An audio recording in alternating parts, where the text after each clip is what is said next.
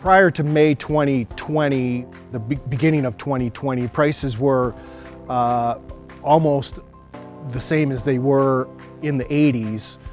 And actually from the late 80s through 2020, there were ups and downs in prices, but if you looked at a big graph of that time period, prices would be, relatively flat.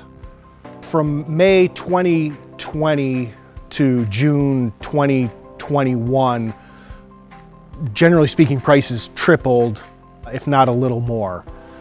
Depending on the item, the prices varied with the amount of increase, but triple was the general benchmark of price increase. Prices are nearly back to where they were in May, so almost normal. The supply is on most items plentiful.